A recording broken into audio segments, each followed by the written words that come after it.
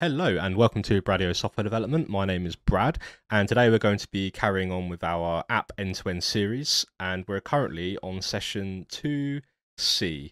And today is going to be a slightly longer session than the other ones because what we're going to be doing is setting up Mongo, and we're also going to be setting up Docker, and we're also going to install Docker files to our front end and our back end in order to let them build within Docker Compose. So without further ado, let's get straight into the video.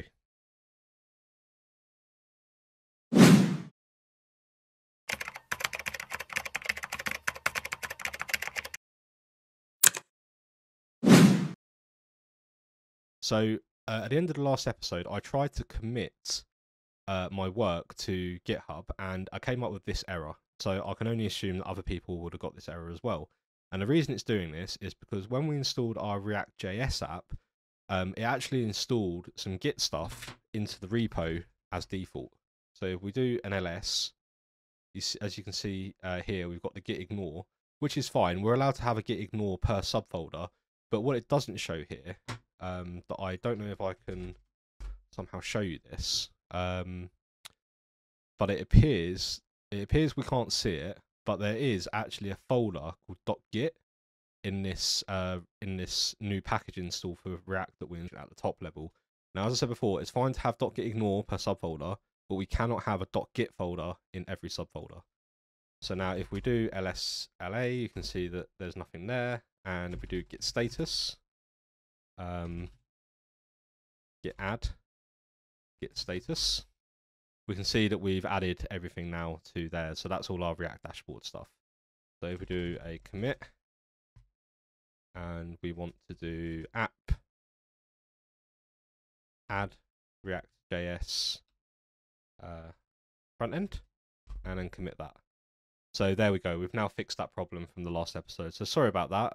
Sorry if you. I did say to go ahead and commit your work as normal, but you may have got that issue. So that's just how you fix it. So the next thing we're going to talk about is installing Docker for Docker and Docker Compose for our project.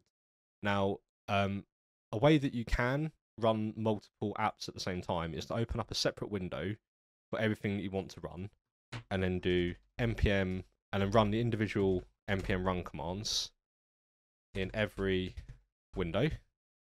And then you might have another one for Mongo, and then you might have another one for RabbitMQ, and you might have another one for another microservice. And then they will all load up in your browser, like so. Okay, so it appears that our so this is also another problem with running applications either side each other in different windows. So both of our React.js app and our React and our Nest.js app are both running on the same port, which means that when we run one, the other one gets overwritten, which is not good. So you see here we've got 3000, and then we've got 3000. So we'll refresh that, it'll go to this, and it'll basically just flip a coin.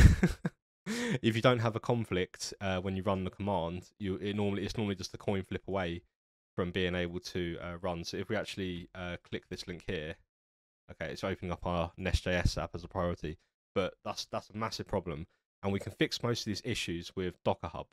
So what we're going to do is I've actually got another project that I've worked on previously that I will put a link in the description for.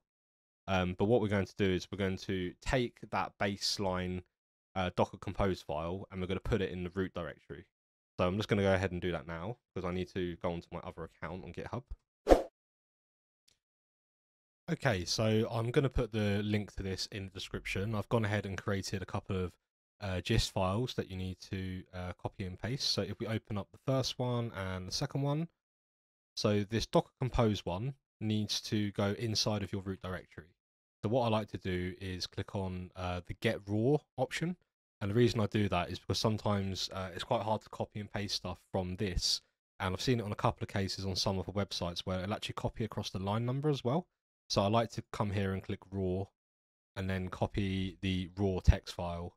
And then I'm also going to click raw on the JDTV Docker file, which we'll come to in a minute.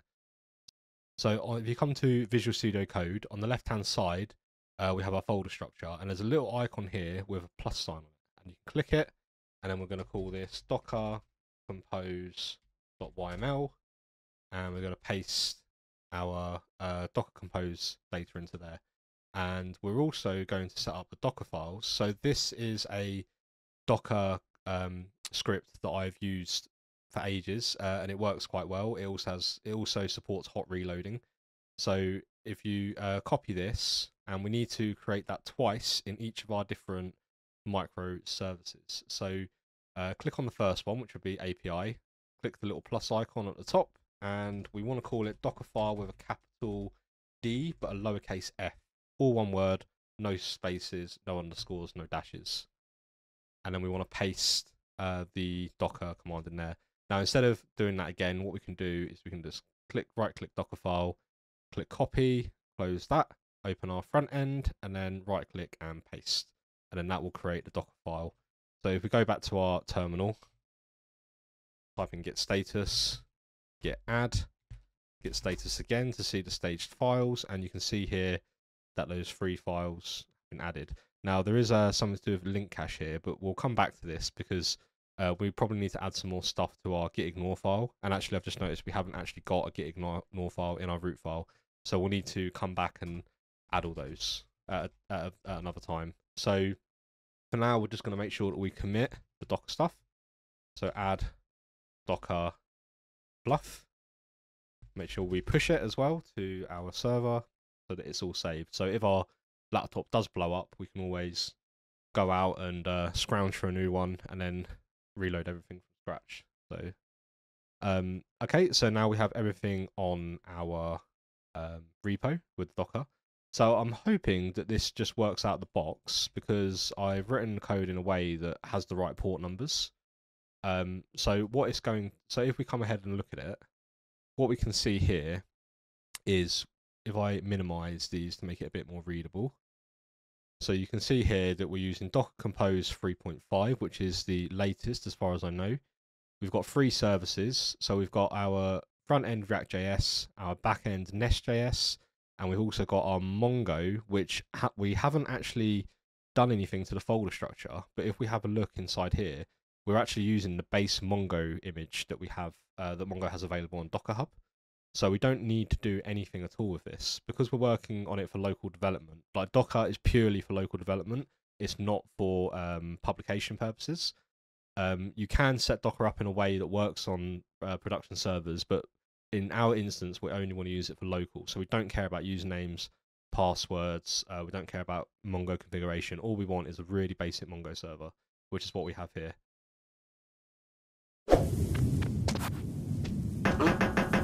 What was that noise? So we also are giving it a container name. So we're going to prefix everything with JDTV. The reason for that is when it shows up in Docker, there'll be no conflicts. Because think about if we have another project that also uses Mongo, and they're all called Mongo, it's going to call it Mongo with underscore and then some other random fluff at the end. We don't want that. We want the actual container name to be unique amongst all of our other containers on our machine. So that's why we prefixed everything with JDTV. We've also set up a volume, which is where all our data will get stored to, but we'll make sure to add that to the git ignore, which we'll come back to. And then we have ports. So the way that ports work is you have an array of ports. So we can actually have multiple ports here. So we could have, all those ports if we wanted to, and we could map an internal port to a separate outward port, or we can map multiple internal ports to multiple outward ports. But in Mongo's case, we only need one. And what we're doing here is we want that to be our exposed port. So if we go to localhost 3020, it will come up, but internally inside the container, it's actually mapping 27017, which is the default Mongo port. So that's how that works, and I can probably go into that a little bit more once we actually run this. Also, we need to set up our network, so that means that all of the containers within our Docker Compose document can talk to each other in its own internal network, in its own subnet. So, and as you can see here at the bottom, we have our JDTV network defined there.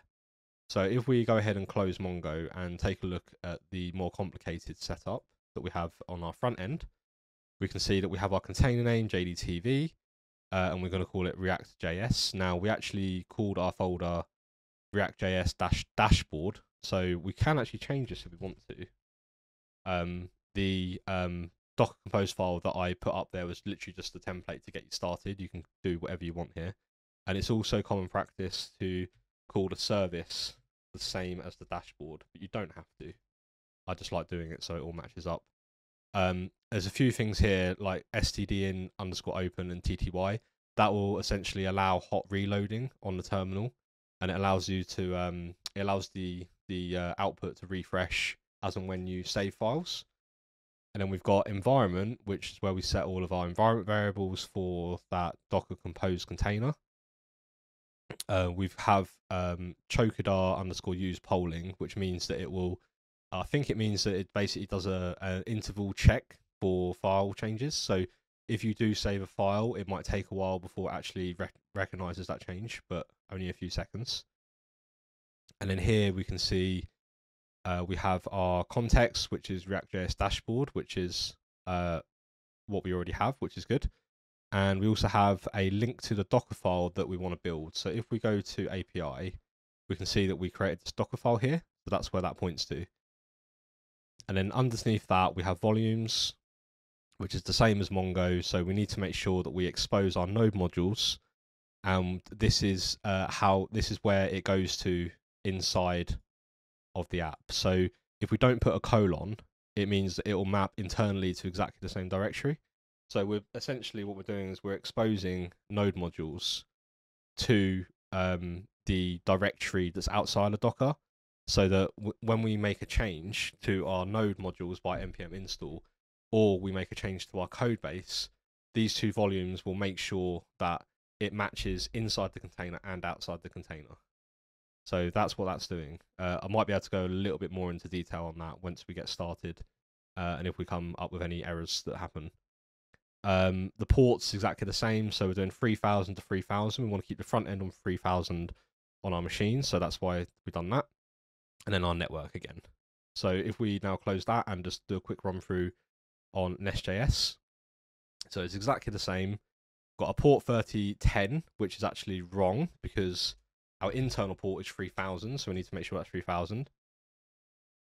And our MongoDB URL, which is we can actually put in here jdtv-mongo,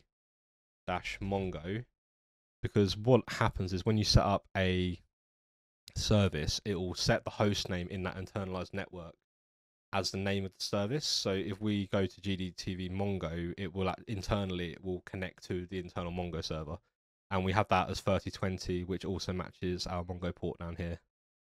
And then everything else is exactly the same, except we're exposing 3010. So on the outside, we can call localhost 3010, and on the inside, it will just be 3000.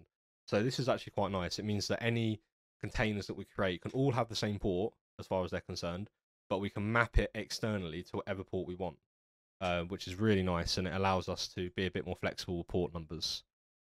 So that's the rundown of the Docker Compose local file. So I think the best thing we can do now is actually come to our terminal and try and run this. So if we do docker-compose up, and we don't need to do this command, but I think it's common practice just to put build. And what build will do is it will rebuild those Docker files that we've set up. So if you do Docker Compose up, it will either take it from a cache if it already exists, or it will try and build it on the first instance. If we run Docker Compose up without -- build a second time round, it won't rebuild the Docker files. It will just use what's already cached. Okay, so as we can see here, we've got some errors. Let's see what we've got here. Message Docker file cannot be empty. Okay, that's not empty. Is the other one empty? No. Okay. Aha, so the reason this is erroring is apparently there has been an update with Docker, and copy has now actually become add. So if we put in add here, I'll make sure to update the files in gist as I find them, if there's any errors. So let's try that. See if this works. There we go. So now it appears to be working. Okay, so now we'll just wait for this to finish building, and then we'll come back and see how it goes. Just as a little side note, I did say earlier that the reason we put -- build is because we want to make sure that it builds every time we make like npm changes. But I realized that in our Docker Compose, because we're using this volume method here, we don't actually need to build it every time. We only need to build it if we make a fundamental change to the Docker file.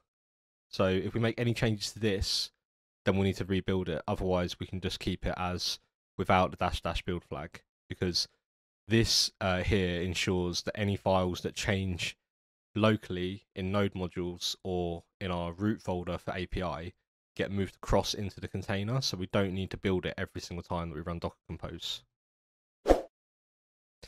I also noticed as well that while this was running, I had to run it again because this file wasn't actually saved, even though I changed this line to add instead of copy. So what we need to do is go to Preferences on Visual Studio Code, go to Settings. Now at the top under Search, if we type in Save, we can actually turn on the autosave. So it will autosave a file after 1 second, I think. So then that ensures that if we do make changes, it will just keep on automatically saving the file, which is very handy if you're not a Command S type of person who just constantly repeats Command S all the time. So if we come back to Docker Compose, we can see that everything seems to be in order. If you're using the latest version of Docker, you can actually click on this icon up here and click Dashboard. And there should be a list of all your containers here. Now this used to be done by something called Kitematic. Kitematic is now deprecated and is not used, and it's now integrated completely into Docker. So we don't need to use Kitematic anymore. And if you scroll down here, we can see all of our containers, and we can see port 3010, port 3000, and port 3020 for Mongo. So that's pretty much it. That's actually everything that we need to do for today's session. Sorry it was a bit long, but there was a lot to go through. And we did also have a couple of mistakes along the way, which is, again, completely normal. This is a semi-live session, so I'm not going to do everything from start to finish until I get it right. I'm just going to do it from start to finish, and then if I have to stop things in the middle and fix things on the way, then that's just the way that I'm going to do it, because I think it's important to highlight that mistakes do happen. Okay, so that was the end of session 2C. We've now completely finished session 2. We've managed to install React.js, we've managed to install Nest.js, we've managed to install Mongo, and we managed to tie all of that together with Docker and Docker Compose. I think we made a lot of progress. I'll make sure to put links to all of the things that you need in all of the descriptions, including on this video. And I hope to see you again for session 3, where we'll be talking about some more stuff.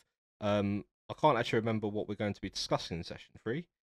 Here we go. So in session 3, we're going to be talking about planning and design.